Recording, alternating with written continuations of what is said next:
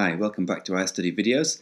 In this video we're going to look at settlement hierarchy, high and low order goods, and the sphere of influence that different settlements have. Let's start with settlement hierarchy.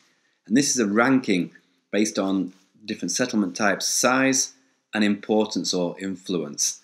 At the bottom we've got hamlets, and these are very small settlements scattered throughout rural areas, likely to only have maybe one shop, maybe a village cafe or pub. The next one on the hierarchy is villages.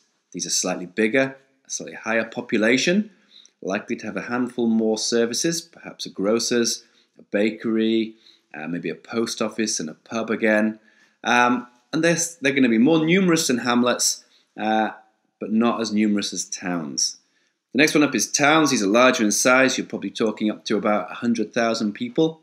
Going to have a much wider range of services, likely to have perhaps supermarkets, perhaps a department store, bus stations, perhaps a train station, schools, secondary schools, libraries, cinemas, those sorts of things. Okay, so they're providing a much greater range of goods and services.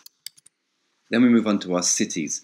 Smaller in number again, likely to be perhaps just a handful of these in smaller countries, but larger in population size, going anywhere from perhaps 500,000 people up to some of the bigger cities of the world where you've got 10+ million people, mega cities.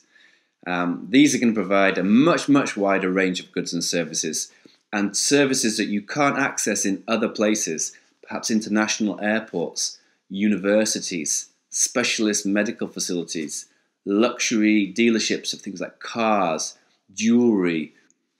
At the top of the hierarchy we have capital cities. There's only one of these, and these are generally the largest of the cities in the country. Not always the case. Some new cities in places like Brazil and Australia have their capital city, which is smaller than perhaps the big commercial ones. But normally they're the biggest and have the widest range of services there, often with government located there and perhaps your key financial sectors, central banks.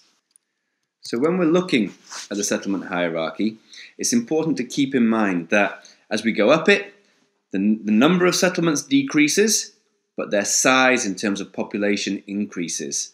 Their importance increases, and the number and range of goods and services that they offer also increases. And you're likely to get higher order goods the higher up the hierarchy you go.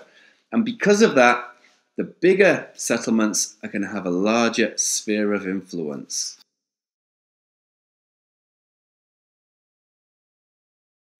Thanks for watching, and check out our website for loads more resources.